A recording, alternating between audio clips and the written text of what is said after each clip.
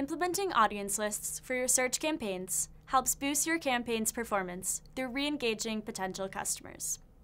We recommend applying audience lists to search campaigns to better understand how various audiences perform. This is because you can monitor the performance of users on an audience list and then bid to the correct value of the audience through smart bidding. In this video, we'll apply the All Users audience list to your search campaigns in 3 simple steps. All Users is an audience list created automatically within your Google Ads account. It uses the remarketing tag on your site to create a list of users that have already visited the site. You can understand how these potential customers re-engage with your ads through applying the list to your search campaigns. This is important since returning users perform differently than new users, often having higher conversion rates. With smart bidding, the bidding algorithm can then use the All Users list as a signal in order to automatically adjust bids for returning users. This removes the need to manually adjust bids for returning users who are more likely to convert. Before showing how to implement the All Users list, it's important to first understand how the audience list is applied to your campaign. There are 2 settings, targeting and observation. The targeting setting tells Google Ads who you'd like to reach with your ads and where you'd like those ads to show. The observation setting helps you monitor how certain audiences perform with your ads without changing who can see your ads or where they can show. Let's understand targeting and observation through an example.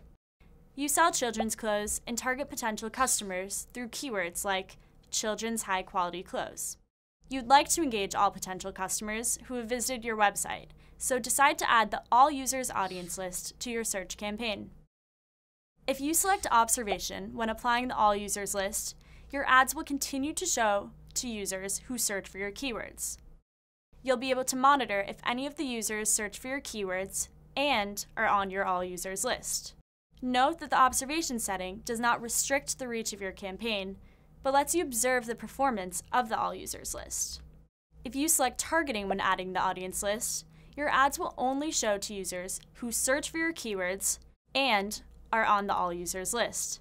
This narrows the reach of your campaign, since potential customers who are searching for your keywords will not see your ad if they're not already on the All Users list. To add the All Users list to your search campaigns, begin by clicking the Audience Manager to view your audience lists. Select the All Users list and click to add to campaigns. Select all search campaigns and choose Observation.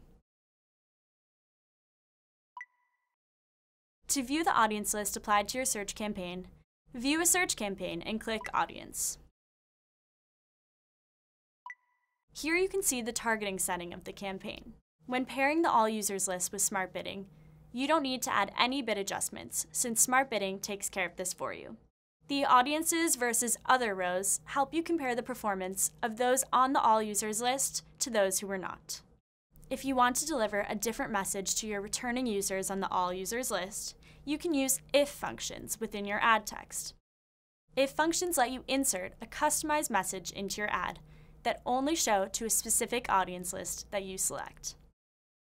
If you have any questions or for more information, please visit the Google Ads Help Center. For more step-by-step videos on Google Ads implementation and optimization, check out Google Ads tutorials.